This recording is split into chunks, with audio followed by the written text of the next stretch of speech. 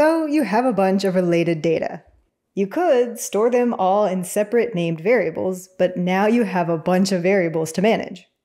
Or you could store them all together in a list, but then you need to remember which value is at which index.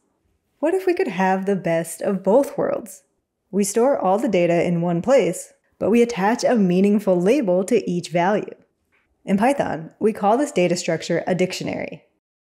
A dictionary stores data in key-value pairs. Instead of accessing a value based on its position or index, we access a value based on its key. So, for example, we might look up the value associated with the key duration. To define a new dictionary, we use curly brackets. So here we have an empty dictionary named video.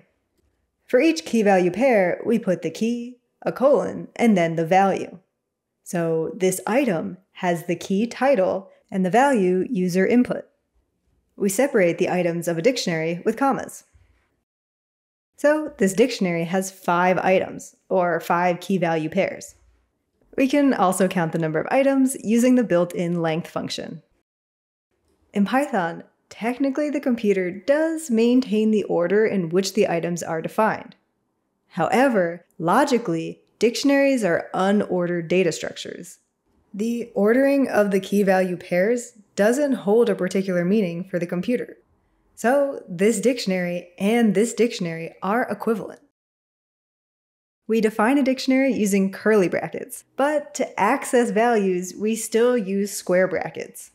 We put the name of the dictionary, square brackets, and the key we want to access, which tells the computer to look up the value associated with that key.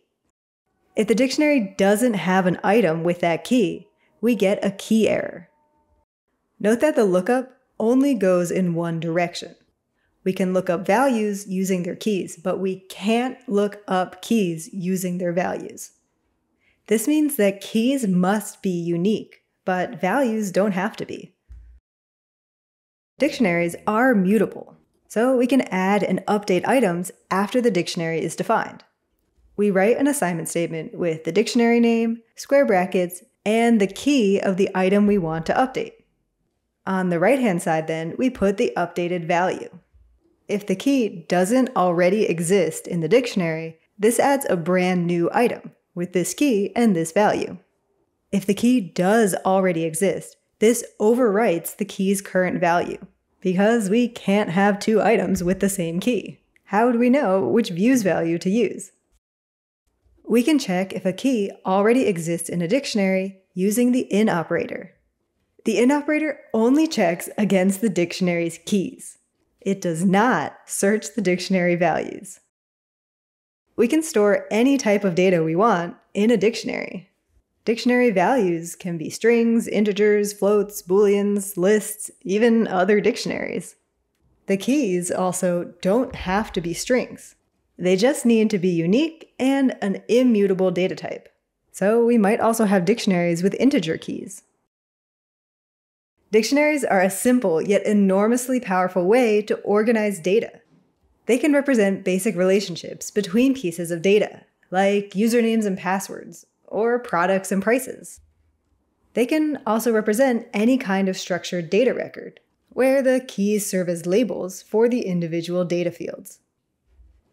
And because this key-value structure is so flexible yet easy to understand, most of the data passed around the internet is represented in a dictionary-like format called JSON, or JavaScript Object Notation.